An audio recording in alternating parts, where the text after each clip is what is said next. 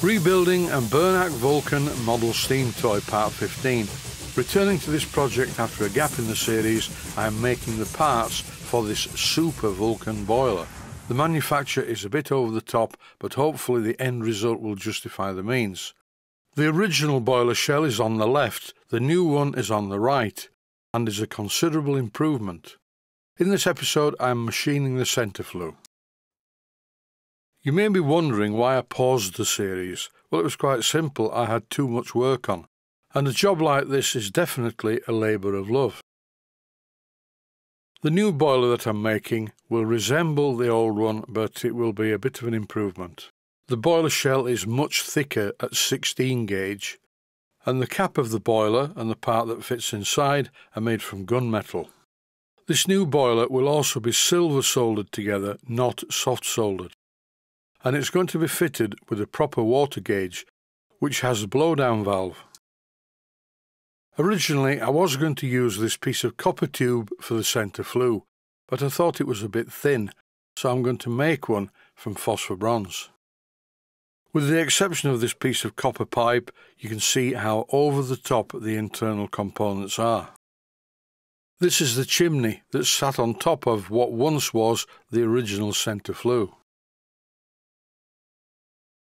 At this stage, I would like to say that these components do not need to be as robust as they are. I just thought I would try it and see how it worked out.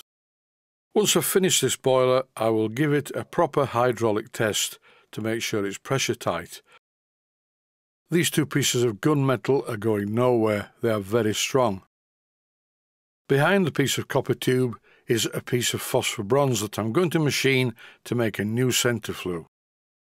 One end of it will be reduced in diameter to fit inside the original chimney, and the length of this, according to my ruler, is about ½ an inch.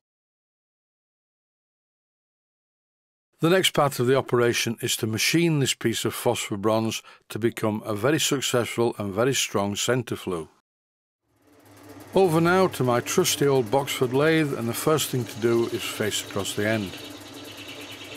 You will notice that when I finish the facing operation, I move the tool away from the work. I don't drag it back across the work, which generally causes rings to form. The next part of the job is very routine. I'm centre drilling the end of the piece of bar. You can't see it very clearly because the camera's not in the right place. Note to self, make a new camera mount for the Boxford. Once I've centre drilled the end, I turn the piece of bar around in the chuck.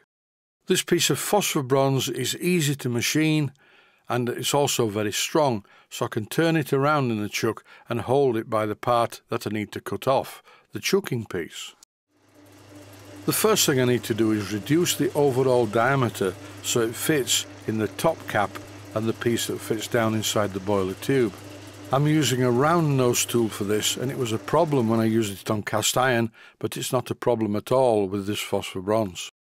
The tool is actually the wrong hand, but I use it because I can move the tool post out of the way and get a clearer shot with the camera. The finish I'm getting straight from the cutting tool is really not bad at all. It doesn't have to be perfect because this component will be inside the boiler and will be never seen again once it's silver soldered in position. If I left this video running at normal speed, it would be incredibly long. So once again, as usual, even though some people don't like it, I'm running at 400%, just to get through the job in a reasonable time. This cutting tool sticks out from the tool post a long way, and that's possibly why it leaves rings on the work. All the better to grip the silver solder. I try the firebox end in place, and it's a perfect fit. But I need to extend the reduced diameter so it's level with the end of the firebox plate. To be honest, the holes in the cap and the firebox plate are not exactly the same. This was a mistake when I machined them, and I will machine each end to fit the individual plate. The main diameter of the entire centre flue is not the same as the holes in the plates. Each of the ends are turned slightly undersized to fit in the plates, and the reason for not turning it all the way is I don't want the plate to slide down the flue when I'm silver soldering it. This is still a little bit tight, so I'm going to use some emery cloth to reduce the end slightly. It's really important that the silver solder penetrates the joint. It's no good having a compression fitting where you squeeze the part into position and put a fillet of silver solder around the edge. The silver solder does need to penetrate all the way down the entire joint. Once I'd finished the turning all the way down, I parted it off. And here, still using the parting tool, I'm cleaning up the end. This short parting tool is quite a good turning tool, one of the better ones that I've got. It gives a very good finish and cuts very squarely. What I'm doing here is machining the end so it's a nice loose fit in the firebox plate. I also turned part of the plate a little bit oversize. This will allow silver solder to flow into it and make an even stronger joint. This won't be a centre flue until I've drilled a hole down the centre of it. It's not a good idea to use a large drill bit because it only goes down as far as the centre drill. Then it suddenly becomes very hard to penetrate and gets extremely hot. A better way to do it is to start the drilling operation with a much smaller twist drill. I need to drill this flue from both ends because the other end has to be reduced so the chimney fits on top of it, and if I push this drill all the way through, there won't be any metal left for the chimney to sit on. So having drilled almost all the way through with the large drill bit, I turn the part around in the chuck, and now I'm turning the register for the chimney. At this stage, using my micrometer, I thought it was a good idea to measure the original flue onto which the chimney pushes.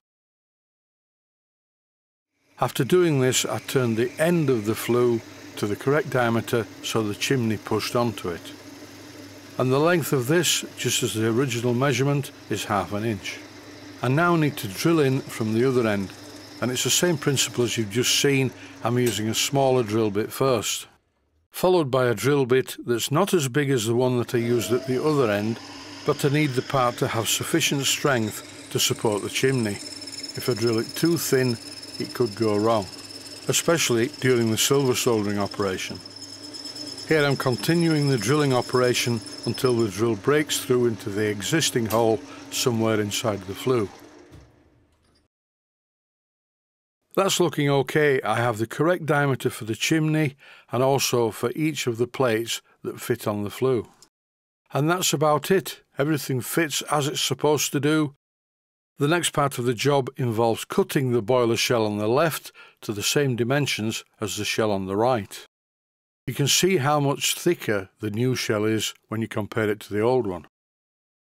That's it for this episode. Stay safe, stay healthy. Thanks for watching, and I hope you found it useful.